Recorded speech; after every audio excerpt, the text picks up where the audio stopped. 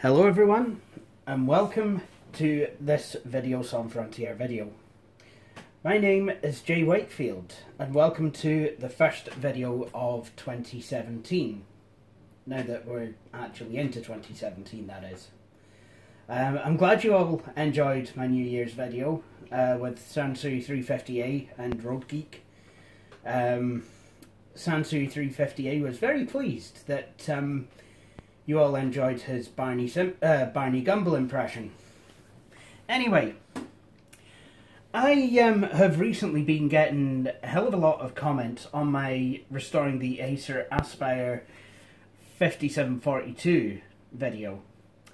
And, you know, it's just kind of left me feeling that, well, obviously you guys loved that video so much that I've decided to do another Acer recovery video. So, here we go. What is this machine, you might ask? How did I come by it? Well, it's a, this is an Acer Aspire M3201. It has an AMD Phenom X4, so that's a quad-core Phenom, clocked at 1.8 gigahertz. It has 2 gigs of DDR2 memory, 320 gig Western Digital Caviar SE hard disk, and an optical drive. Now, I am going to recover this machine because it came to me with a pretty worn out, shall we say, install of Windows XP. So, what I'm going to do is actually restore it.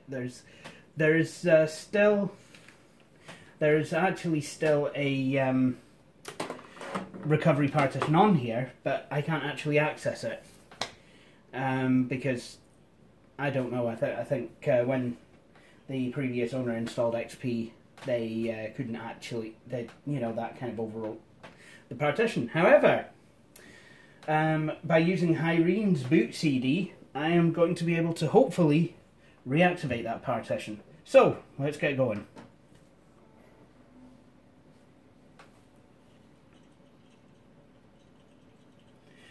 Ooh, that.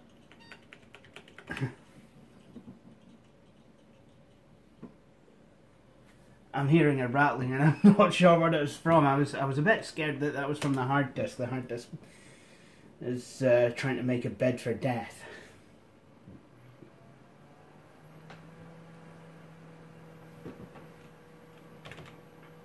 So what I need to do is go into the Linux-based recovery environment, Parted Magic. Yeah, this is old, but it will work. And then just basically click the start option.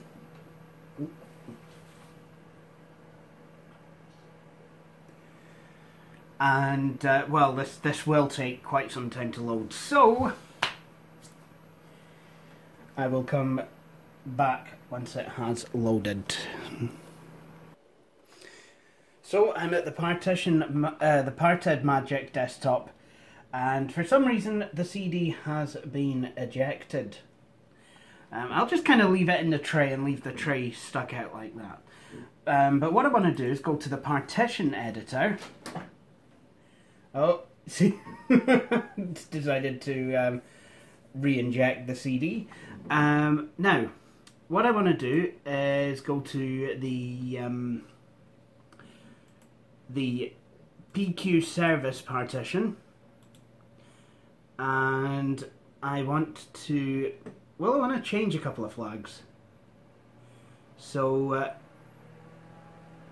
I think if I know how to do this, oh, manage flags. So I right click on it, select manage flags, uncheck diag, check boot,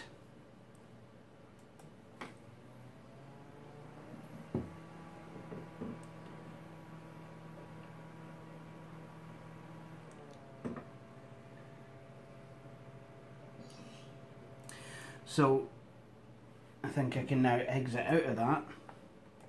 Wait, has that even committed? I'm just going to double check.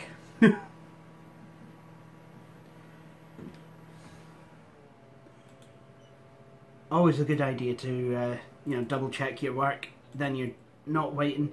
This didn't take too long to load up actually, but yeah, I still think it's always a good idea to double check your work. And now what I'm going to do is reboot the machine. Just as a wee precaution, I am going to hold down Alt and F10, which is the magical let's boot from the recovery partition command. Oh! Well, whatever happened, this is now loading. It would not load before. So, we have made at least some progress. That is good. Oh, no. I think... Yeah, just boot.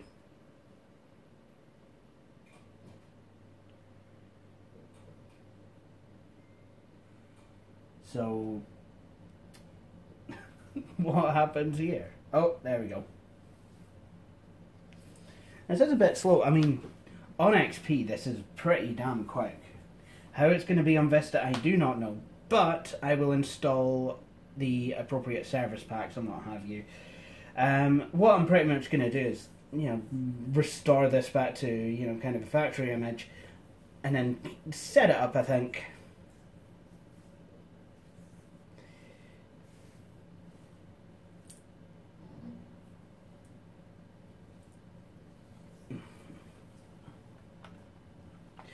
Okay.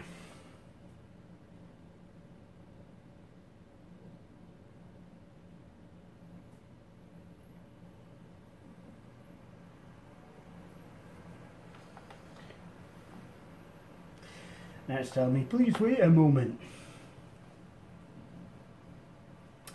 So now I am in the Acer e-recovery management. So what I want to do is restore system from factory default. This action will erase all existing data on C. Recovery will require plenty of power. Please make sure plugging in your AC card.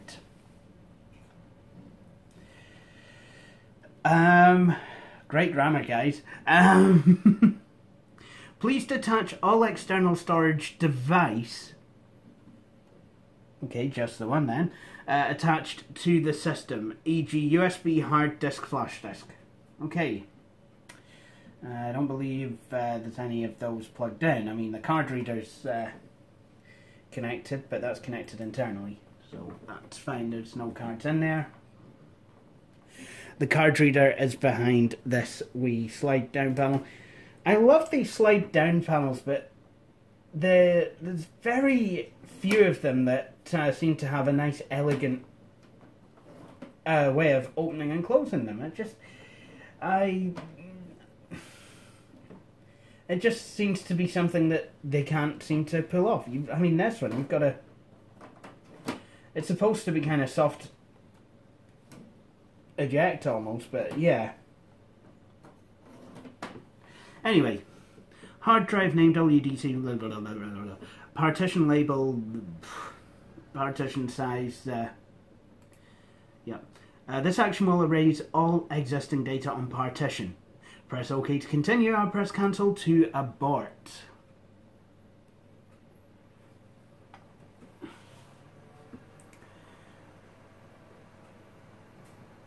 Okay. So I think what's going to happen now is this is going to restore itself. At least I would hope that that's the case. Apparently time left is 4 minutes 55. Take a lot less time than my Acer Aspire 5742. But there you go. So hopefully this will restore and I will report back once it has done so.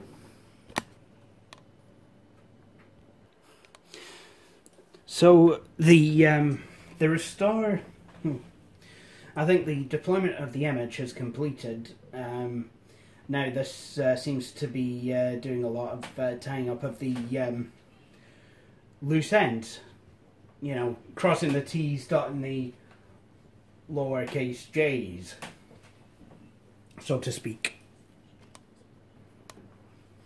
Okay, so now we're at a screen that says finished. Restore finished. please press OK to restart this computer. So I suppose while I'm doing that, I think what I will do is remove the DVD from the drive. The Highlands Boot CD.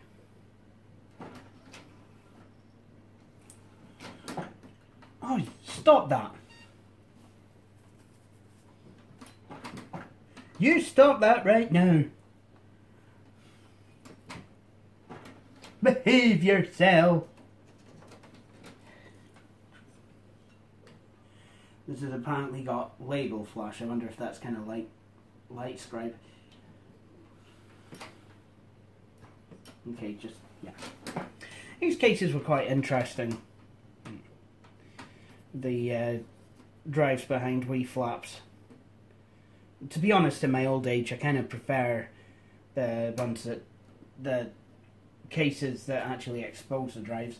I see why they do this though, you know, so it looks a bit cleaner. I mean, it's like with these kind of slidey down things. But unfortunately, I mean, these are bits that just, you know, would probably break off. You know, and if they did, this machine would look extremely ugly.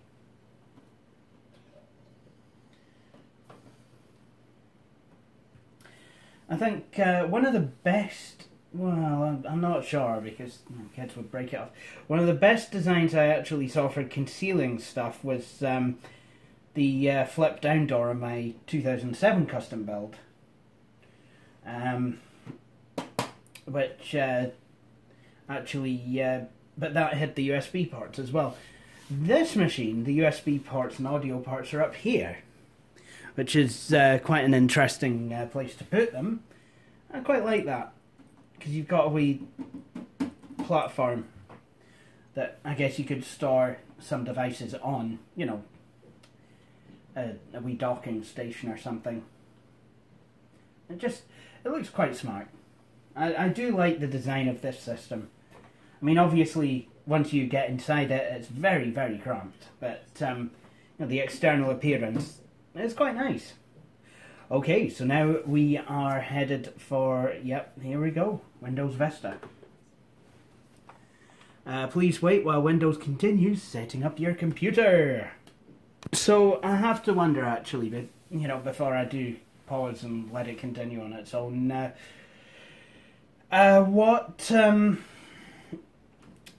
exactly what is this going to do? Is this just taking ages to get to the out-of-the-box experience? Or is it got another few things to do? I would hope that the amount of time that it's taking, it's got some more stuff to do. But, you know, we'll find out. You know, it'll do what it's got to do. And, yeah. So I'm just going to leave that to do. So, now I'm back. And it turns out that please wait while Windows finishes setting up your machine probably did have some loose ends to tie up. So, now we are here at the out-of-the-box experience. Windows Vista Home Premium with a nice Acer logo. You know, just in case you forgot what machine that you bought between buying it and getting it home and powering it up. So yes, we will agree to the terms and conditions. What I'm going to do, just register this to user.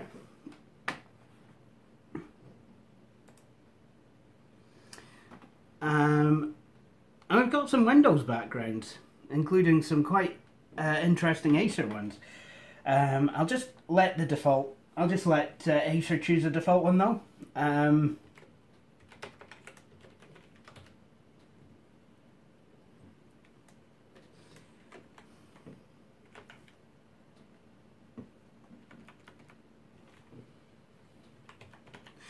Just called it Acer Aspire 3201.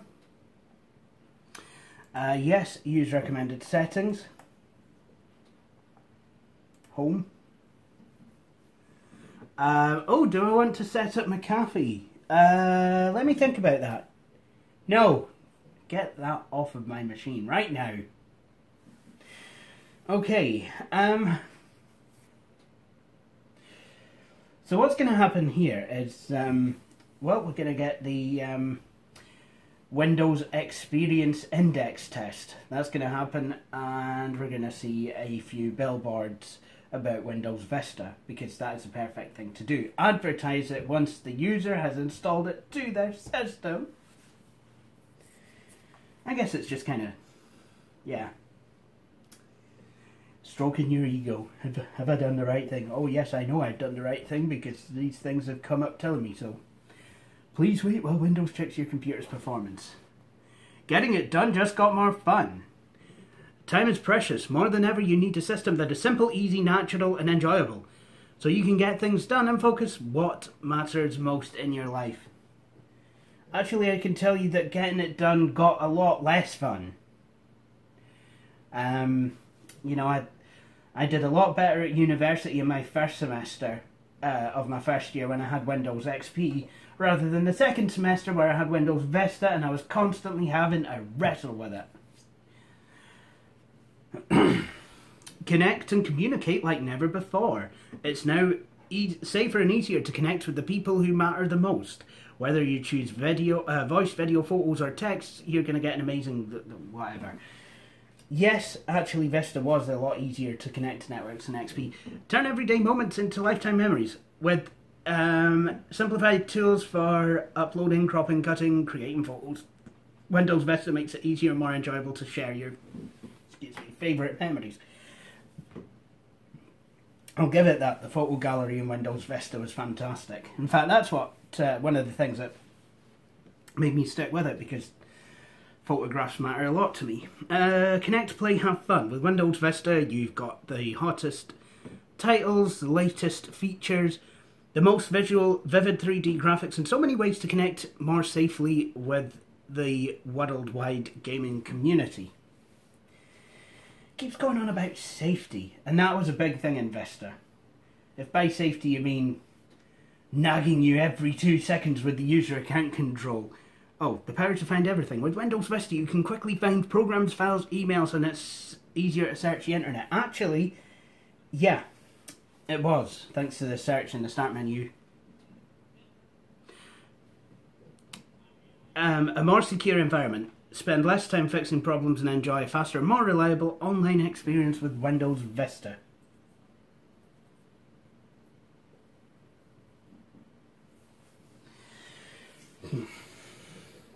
So, yeah, I mean, Windows Vista did bring a lot to the table. You know, and let's not beat around the bushes here. It was a very pretty operating system, a very beautiful operating system. I liked the way that Vista looked. I must admit, 7 did look quite strange, you know, next to Vista, with its non-dark title bars on maximised windows and the almost transparent taskbar. I mean, Vista had it, but it was a lot more translucent than 7's was, but I think the look of 7 kind of grew on me because, you know, Windows 7 was that much better. But Vista, I mean, it brought a lot of what we take for granted now, like the ease of access center. There was no magnifier, but it did bring the ease of access center. What else? Indexing. Indexing was good. It, you know, really kind of helped to make searching for files a lot easier. I found that the best way to set that going and have it working as well as it could was to leave the machine on. You know, just, I remember heading out one afternoon and just thinking, right, I'm going to leave my computer running and let it index stuff, and it did.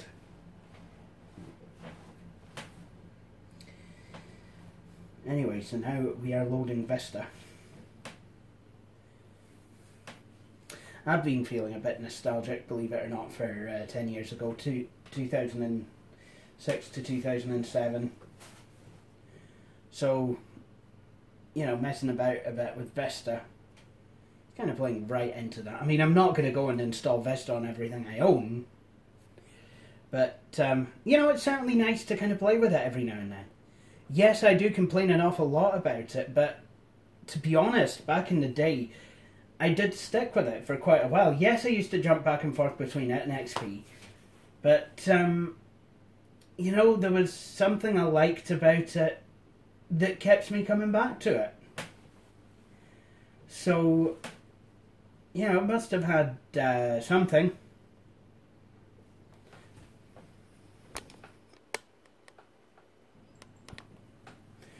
Oh, now the system appears. Yep, it's rebooting.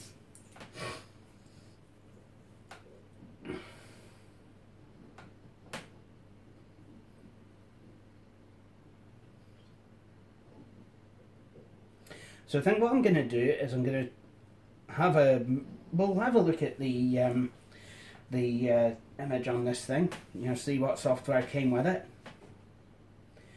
and then I'll end the video there. Because, you know, I mean, I've got service packs and all kinds of stuff to install.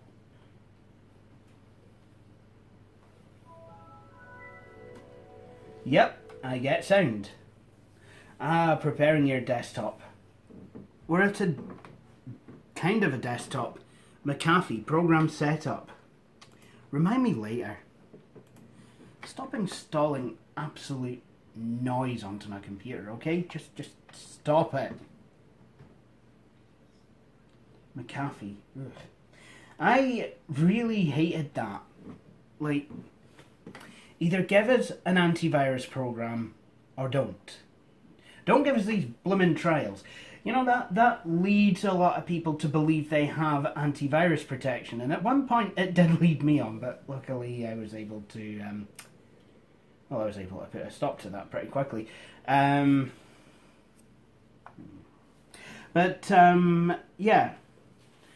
it did lead a lot of people on. You know, they thought that they had antivirus software, and they didn't realise that actually it only had a limited shelf life.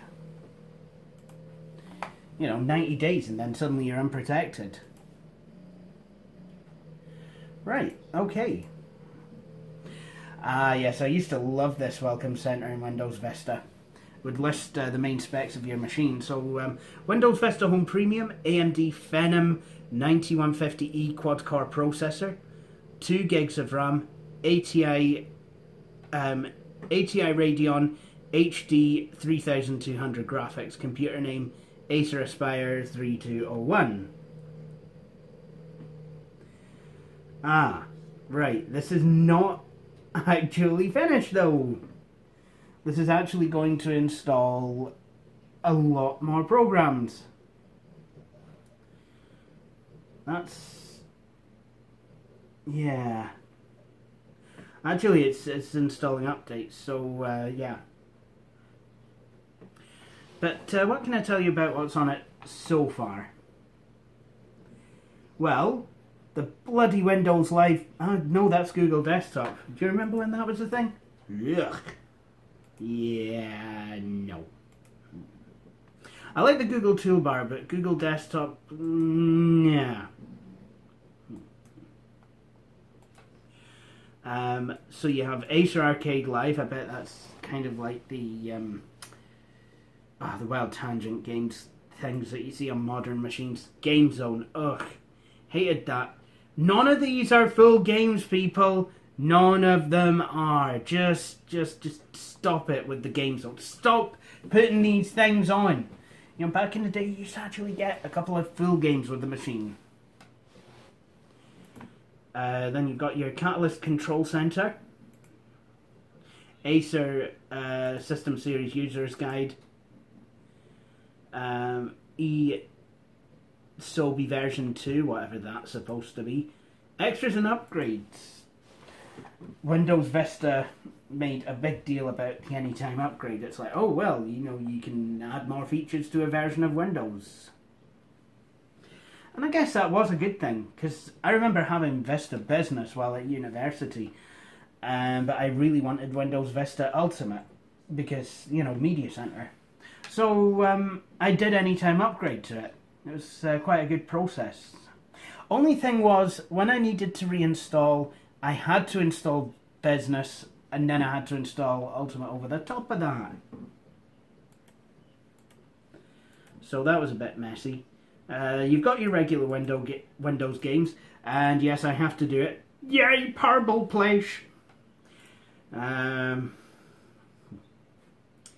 Microsoft Office. This will be basically a trial, unless you activate it. NTI Backup Now. NTI Media Maker 8. Oh goody.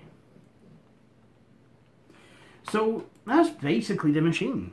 You know, you've got one thing that you do have is, oh, thank you and congratulations for purchasing an Acer product. Thank you. So I know I probably shouldn't do anything with this machine while it's actually working, but I want to know what ESOBI is. I can't quite work out what it's supposed to be or supposed to do.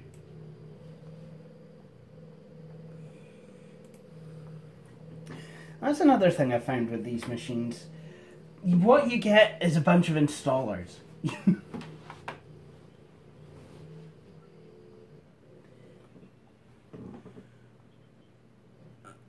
Okay, so import default channel. I'm guessing that would be United Kingdom.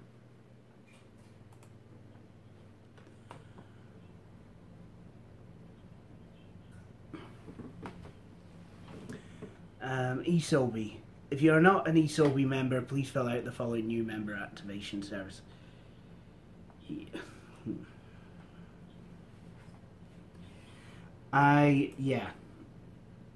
ESOBI, thank you for choosing ESOBI. Please activate your software within the 14-day grace period.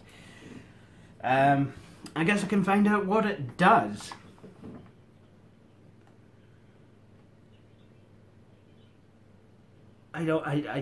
Oh.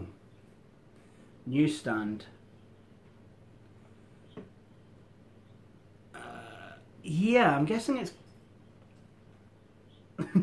This thing actually still works. Well, it's got an RSS reader.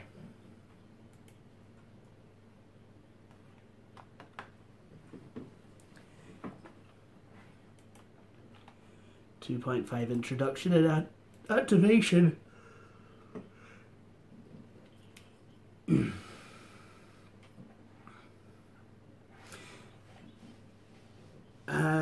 This product focuses on common problems of information management on the internet.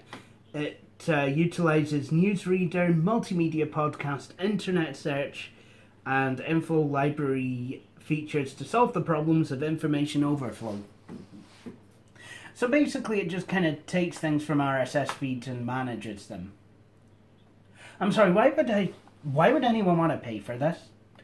I'm pretty sure there was free things on the internet that did that already. But yeah, I mean, this is the sort of stuff that you could expect on a machine back here. You know, back in this time. So, what else do we have? Well, we have Windows Vista Media Center. Windows Vista Media Center was actually a great big improvement over the XP one.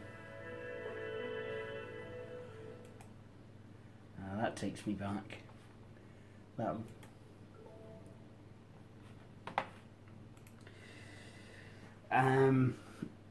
Windows DVD Maker. I could never get that working on Vista. I think I might have had it working a couple of times on Windows 7. Microsoft Office 2007, Microsoft Works. Microsoft Works. I think we've all seen Works 9 now. It's basically this. That's basically what it... Actually, I don't think this is Works 9. I think this is actually Works 8.5. It is.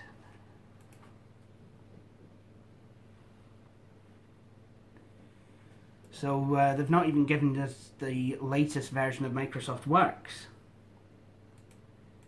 This version was out in 2005. I mean, it's not, I don't suppose it's bad, because there's really nothing. I mean, I don't really use wax. I haven't since Wax 4, if I'm honest. I just kind of use it, you know, basically a center point for all the different components of Wax Suite to be accessed from. But I don't see any real difference between Wax 8.5 and Wax 9. Apart from Wax 9 actually allows the integration of the Office 2007 applications. That's quite nice. What else can I show you on here? An Acrobat Reader 9. To be honest, after that, I really don't think I can show you much of anything else, because there's really nothing else to show.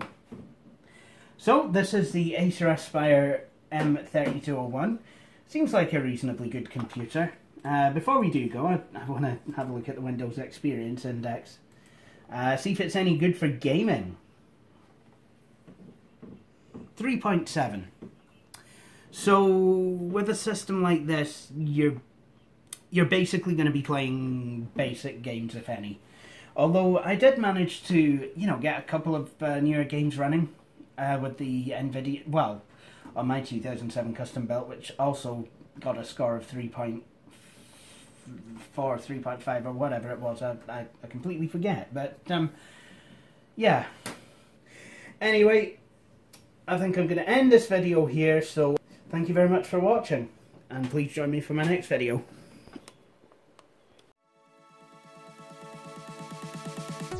Thank you for watching this video. If you enjoyed it, please feel free to click on the links to subscribe to the channel, to like videos on Frontier on Facebook, and to follow me on Twitter.